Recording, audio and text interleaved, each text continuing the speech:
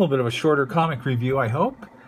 Batman Gates of Gotham, it takes place in an era I like. I've mentioned it before, when Dick Grayson is Batman. Robin is Damian Wayne, Batman's real son, from Talia al Ghul. This one had Red Robin in it. It had... Tim was Red Robin. Yeah, it had all the Robin. It had Black Bat in it, who was Cassandra Cain, who used to be a Batgirl. And it dealt with one of my favorite subjects, which is the history of Gotham. I don't know why I like the history of Gotham. I don't like the history of Krypton. I don't like the history of Themyscira. Don't like the history of Atlantis.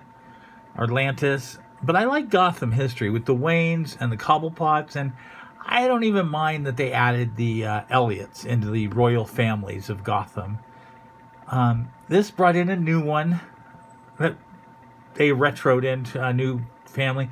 It just wasn't a good story. I don't know what it was. It's all the stuff I like.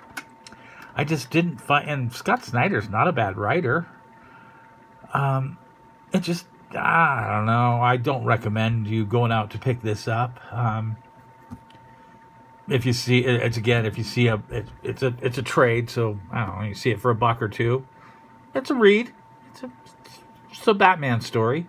The one story in the very back of the book is worth $1, I would say. It's the origin of a Batman in France as they're getting ready.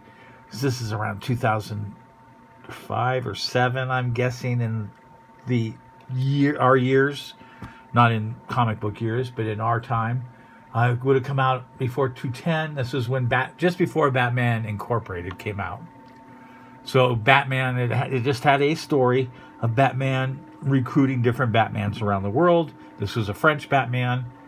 It was a good story. Just that story alone is worth the price of, if you see it on sale, used, ratty copy, buy it. It's shouldn't cost you more than $1 or $2. That's about what it's worth. And there you go. It's a short but succinct comic review.